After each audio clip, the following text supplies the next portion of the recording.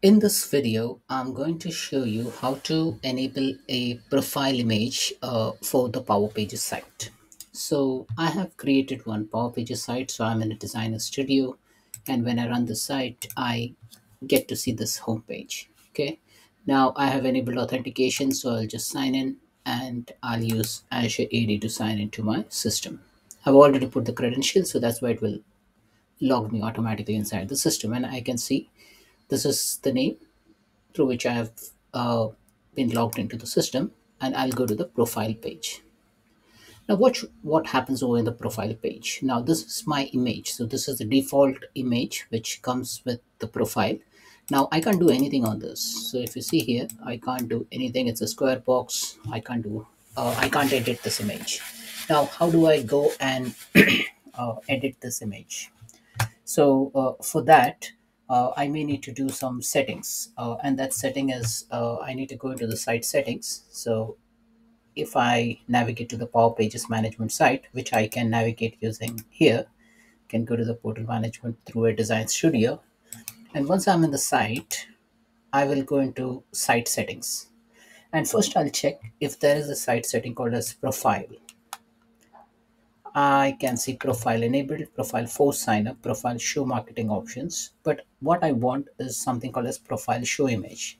Now that is not there. So if it is not there, I'll try to add it. And if it is there, then you need to just enable it. So this is the setting which I will put profile slash show image. Okay.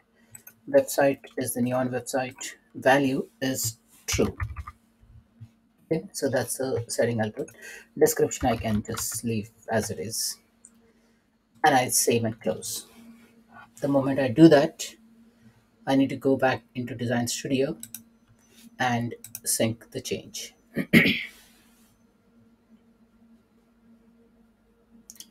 Now, once the syncing of configuration happens, ideally, what should happen is I should be able to change the profile image. Let's wait for some more time to get this configured.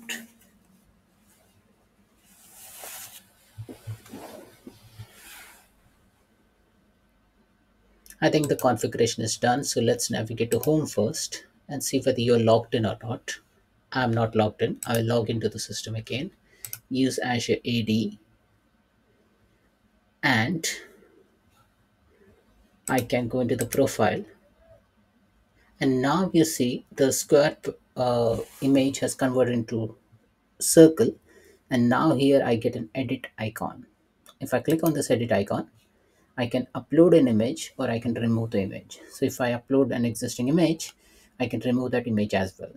So that's how you can upload your profile image in Power Pages site. So this option is not enabled by default, but if you put that setting, and the setting is profile slash show image, and if you put the setting as true, then it will allow you to change the image. Now, what if you don't want people to change the image? Then you can set this value as false. So value of false as well as not having this value in the site setting will uh, not enable the profile edit option for image uploading. So that's it, folks. Thanks for watching.